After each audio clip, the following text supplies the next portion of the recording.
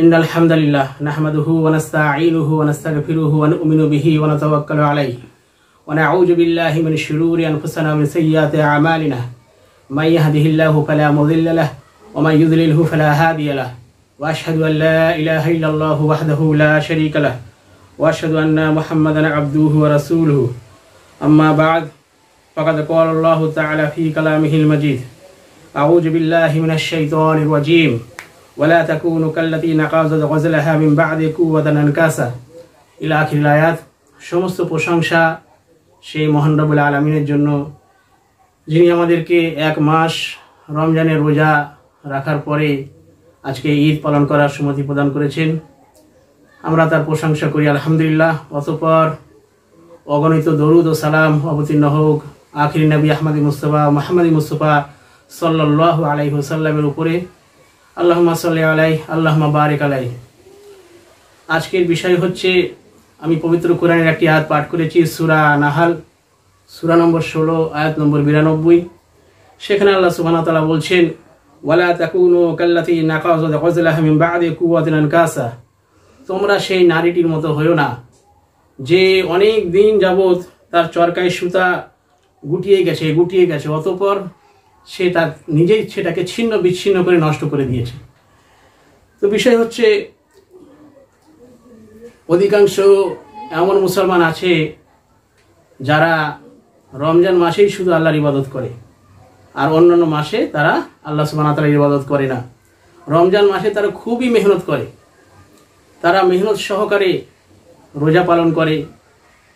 রোজার মাসে রোজা রাখা অবস্থায় তারা সমস্ত রকম অশ্লীল কাজ থেকে বিরত থাকে, মিথ্যা কথা বলা হতে বিরত থাকে।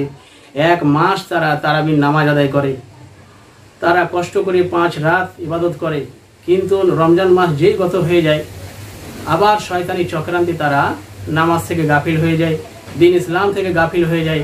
আর তারা আবার কি হয়, সেই শয়তানির সমস্ত কাজকর্মে লিপ্ত হয়ে যায়, অশ্লীলতার মধ্যে, গান বাজনার মধ্যে, সিনেমার মধ্যে, এই সমস্তর মধ্যে। তো তারা ওই নারীটির মতো, যেটার উদাহরণ আল্লাহ সুবহানাহু ওয়া তাআলা দিয়েছেন। আল্লাহ সুবহানাহু ওয়া তাআলা পবিত্র কোরআনের মধ্যে বললেন যে সেই নারীটির মতো হইও না যে অনেক মেহনত করে কষ্ট করে তার চরকায় সুতাটা গুটাবার পরে সে কি করলো, সেটাকে ছিন্ন বিচ্ছিন্ন করে দিল নিজের হাতে।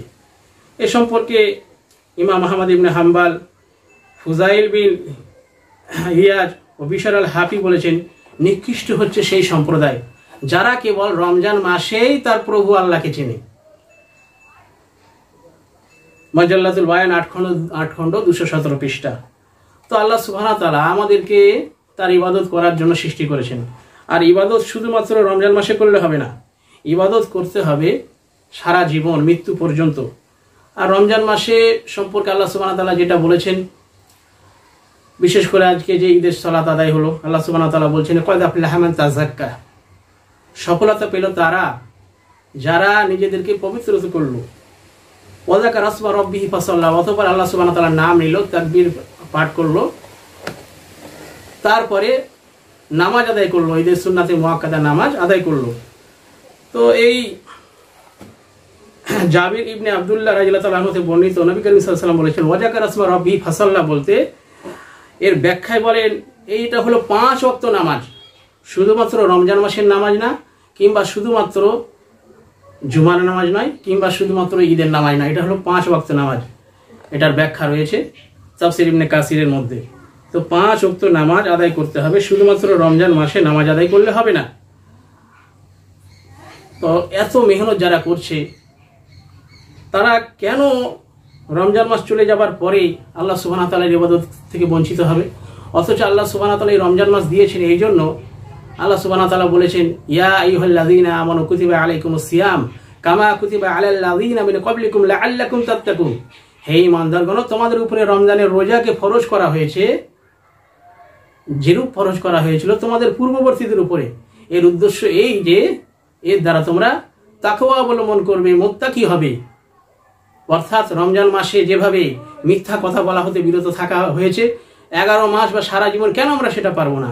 রমজান মাসে যেভাবে অশ্লীলতা হতে, বিভিন্ন পাপ কর্ম হতে বিরত থাকা হয়েছে, আরো 11 মাস কেন আমরা সেটা পারবো না? রমজান মাস হচ্ছে ট্রেনিং এর মাস, খারাপ কাজ হতে বিরত থাকা ট্রেনিং এর মাস, আল্লাহ সুবহানাহু ওয়া তাআলার ইবাদত করা ট্রেনিং এর মাস। এই ট্রেনিং সম্পূর্ণ প্রাপ্য হতে হবে। আর নামাজ তো ছাড়াই চলবে না। শুধুমাত্র এক ওয়াক্ত নামাজের বিষয়ে, যেটা হচ্ছে আসরের নামাজ, হাদিস নম্বর 553 সহিহ বুখারী হাদিস নম্বর 553 এবং 594-তে এসছে। আবু মালিহা রাদিয়াল্লাহু তাআলা আনহু থেকে বর্ণিত, তিনি বলেন, এক যুদ্ধে আমরা বুরাইদা রাদিয়াল্লাহু তাআলার সঙ্গে ছিলাম। দিনটি ছিল মেঘলা। তাই বুরাইদা রাদিয়াল্লাহু তাআলা আনহু বলেন, শীঘ্র আসরের নামাজ তোমরা আদায় করো, কারণ আমি নবী সাল্লাল্লাহু আলাইহি সাল্লামকে বলতে শুনেছি, তিনি বলেছেন, যে ব্যক্তি আসরের নামাজ ছেড়ে দেয় তার সমস্ত আমল বিনষ্ট হয়ে যায়। যে ব্যক্তি শুধুমাত্র এক ওয়াক্ত নামাজ, ওই আসরের নামাজ ছেড়ে দেয়, তার সমস্ত আমল বিনষ্ট হয়ে যায়, অর্থাৎ সমস্ত পূর্বেকার আমল বিনষ্ট হয়ে যায়। তাহলে এক ওয়াক্ত নামাজ ছাড়ার জন্য যদি সমস্ত আমল বিনষ্ট হয়ে যায়, যারা রমজানের ইবাদত করলো, সঙ্গে সঙ্গে রমজান আসার পরে সমস্ত ইবাদত ছেড়ে দিল, তাদের অবস্থা কি হবে? তাদের কতটা আমল সুরক্ষিত থাকবে?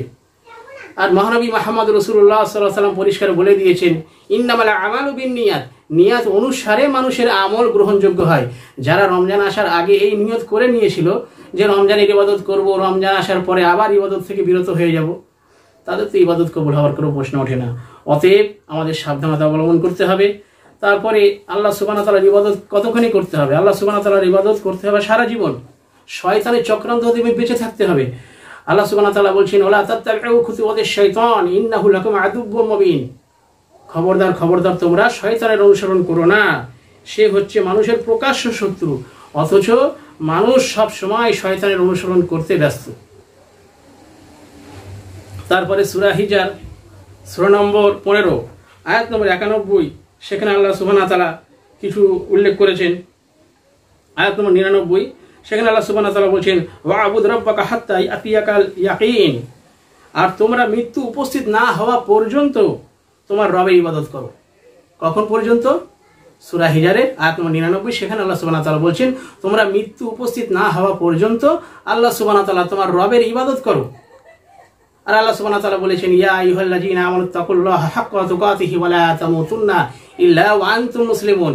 হে ঈমানদারগণ, তোমরা আল্লাহ সুবহানাহু ওয়া তাআলাকে ভয় করো প্রকৃতপক্ষে যেভাবে ভয় করতে হয়, আর তোমরা মুসলিম না হয়ে মৃত্যুবরণ করো না। অতএব যে সকল ভাইরা এই রমজানের মাসে মেহনত করেছেন, আশা করব যে তারা পবিত্র কোরআন এবং হাদিসের দিকে ভ্রুক্ষেপ করবেন। যেভাবে তারা এক মাস শয়তানের চক্রান্ত হতে বিরত ছিলেন, শয়তানি কাজকর্ম হতে বিরত ছিলেন, সেভাবে নিজেদের মধ্যে তারা আগামীতেও বিরত থাকবেন। এবং যেভাবে আল্লাহ সুবহানাহু ওয়া তাআলার ইবাদত করেছেন, রমজান মাসে যেভাবে আল্লাহ সুবহানাহু ওয়া তাআলার ইবাদত করেছেন, রমজানের সিয়াম পালন করেছেন, 5 ওয়াক্ত সালাত আদায় করেছেন, সেইভাবে আগামীতেও এটাকে বজায় রাখবেন, 11 মাসও করবেন এবং সারা জীবন মৃত্যু পর্যন্ত আল্লাহ সুবহানাহু ওয়া তাআলার ইবাদত করবেন। এই আশা রাখি। আল্লাহ সুবহানাহু ওয়া তাআলা আমাদের সকলের ভুল ত্রুটিগুলো ক্ষমা করুক এবং আমাদের সকলকে তার ইবাদতের মধ্যে শামিল হয়ে মৃত্যু পর্যন্ত তার ইবাদত করার সম্মতি প্রদান করুক। আমিন। ওয়া আখিরু দাওয়ানা আলহামদুলিল্লাহি রাব্বিল আলামিন। আসসালামু আলাইকুম ওয়া রাহমাতুল্লাহি ওয়া বারাকাতুহু।